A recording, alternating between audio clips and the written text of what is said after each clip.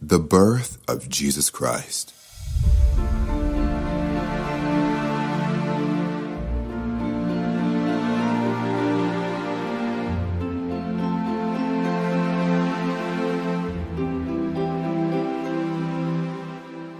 Now the birth of Jesus Christ took place in this way, when his mother Mary had been betrothed to Joseph.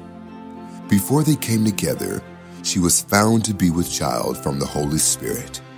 And her husband Joseph, being a just man and unwilling to put her to shame, resolved to divorce her quietly. But as he considered these things, behold, an angel of the Lord appeared to him in a dream, saying, Joseph, son of David, do not fear to take Mary as your wife, for that which is conceived in her is from the Holy Spirit. She will bear a son, and you shall call his name Jesus. For he will save his people from their sins. All this took place to fulfill what the Lord has spoken by the prophet.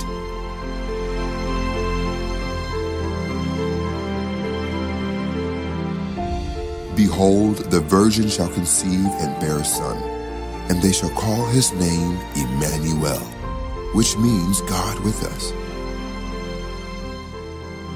When Joseph woke from sleep, he did as the angel of the Lord commanded him.